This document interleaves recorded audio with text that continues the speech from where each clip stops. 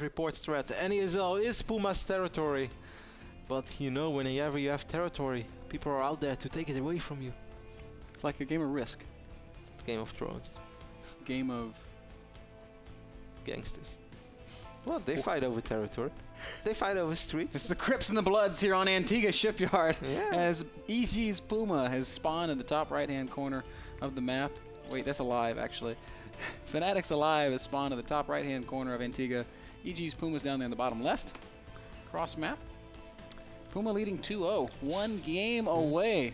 For people who just tuned in and now, this is our 4th best of 5 of tonight. We have one more best of 5 after this, and that's going to be a really big one between Liquid Red and EG's the Muslim. Liquid versus EG, two good friends battling it out together. I know they are good friends and two awesome guys as well. Not only friends, Kev. What are they?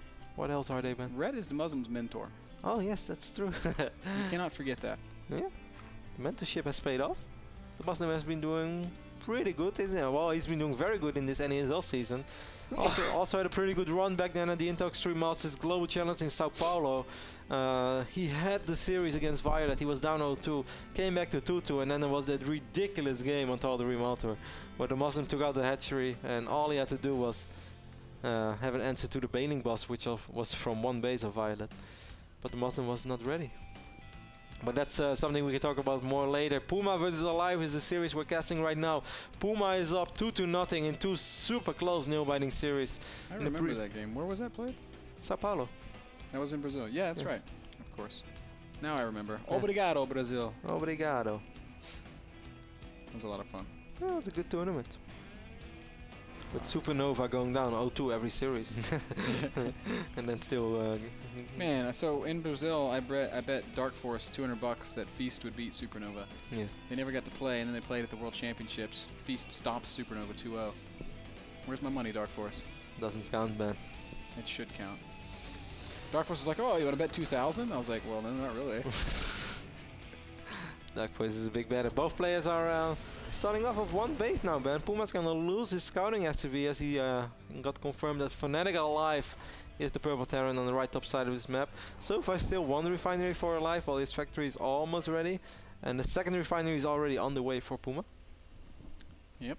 And what are we seeing? Factory down, double gas, reactor opening for aLive. Of course, we want to thank all of you guys for tuning in tonight once more. This is our last regular broadcast of the season. After this, we are going to go to Toronto within 2 weeks. Of course, we're going to try to produce some more fun stuff while we're not on there. But this is the last time you guys will be really able to watch us. Ben and me will be at the Home Story Cup as well, though, so you guys can check us out. Yeah. It's going to be awesome. Cannot wait. Home Story Cup. When we go on vacation, we go cast more StarCraft tournaments. Yeah, actually, it's been for me like that. Like, I can't even remember I had like a normal holiday. Like, when was the last time? What is a normal holiday? Like, does anybody even want to go to the beach anymore? Yeah, it's like just go to the beach and I don't know, like have no internet. It's like we're at the beach. We can talk about StarCraft. Like draw the strategies in the sand. That would be pretty cool, man. I'm not gonna lie. Some serious dedication. That's how we roll, man. Starport is going up right now for PuMa. He has the tag lab. Is going to be normal Banshees or clock Banshees. He has a little bit of gas saved up, not all that much. Considering the fact, man, that he went for double orbital, I kind of think, or not double orbital, double refinery, of course. I kind of think that he is going for cloak. He's still not researching it, but it seems like aLive wants to go for a little bit of elevator action. Yeah, he's going to be putting on some kind of early game pressure. Reacted Marines, Hellions, Medevac is coming. It's going to be crucial. If PuMa can keep his Banshee in his main base, I think PuMa is going to be fine. But he really needs to make sure that he knows what's happening. Of course, you can also take the risk of just rallying out your Banshee. Look at the positioning on PuMa's units. This is exactly where aLive's going to want to drop. So PuMa, just every little detail, man, is so good, so thorough. Here comes the Banshee. He's going to spot these Hellions at least with the SCV. Beautiful scout. And now he's going to fly. He's going to spot the Medevac as well, so he knows. Now, what are you going to do with your Banshee, PuMa? He's just going to fly to the other side of the map. There's going to be a Viking back there. Yep. Viking was in production. Second Viking in production now as well. I think this is so risky from PuMa, but so far it's paying off. Yep. He does have that the advantage of being ahead 2 games, Kev, so it's okay for him to do something a little bit risky here on Antigua. Cloak is not ready yet. Cloak will be ready within 30 seconds, but for now he's going to have to micro that Banshee with his fullest attention. PuMa losing the depot ban means he's going to be supply blocked for a very long time, and certainly when he loses this depot as well, It's gonna take him at least the full 30 seconds. Banshee took a lot of damage, killed 6 units, probably a couple of Marines and maybe 1 or 2, yeah, 3 SUVs. But the most important thing is that the Banshee is still alive. PuMa has quite a few Hellions right now in his main base as well. Cloak goes down, keeping the Banshee alive on the top half of the map as PuMa is continuing to defend on the bottom half of the map. It looks like he does have the better position, but the Medevac is just the hero of the day, healing these units, keeping them alive. Meanwhile, the Banshee back in aLive's base does fall to those Vikings, and PuMa in a little bit of trouble here, Kev. Yeah, PuMa losing all those depots really hurt it. His reactor is taking quite a bit of damage right now as well. This one Medevac has been worth its weight in gold, and Medevacs do weight a lot. Man, that is a lot of gold. Imagine if the medic lady is like really fat. Maybe she's the one that's singing right now. Yes, maybe she is.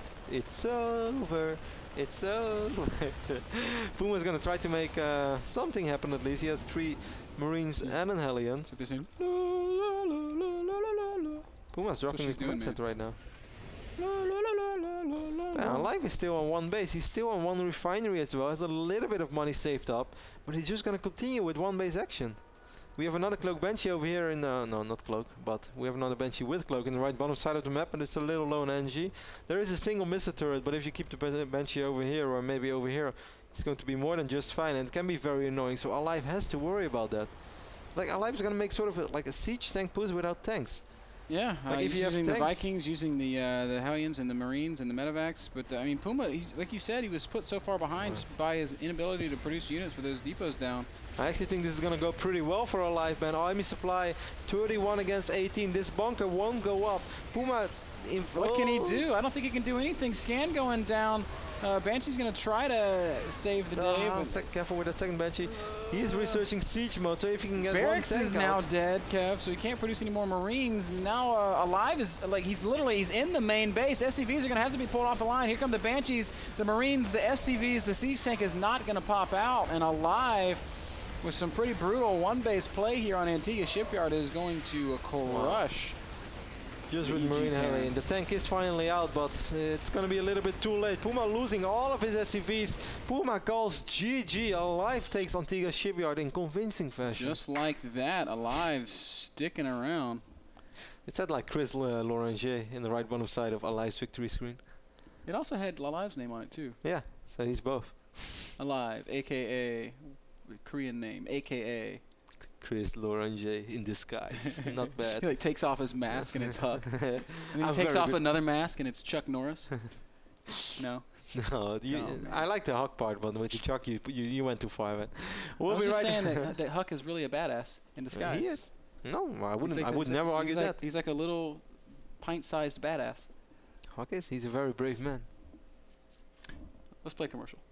Let's do this. We'll be right back, guys, with game number 4 between aLive and PuMa, which will be played on. I don't know yet. I'll tell you guys soon.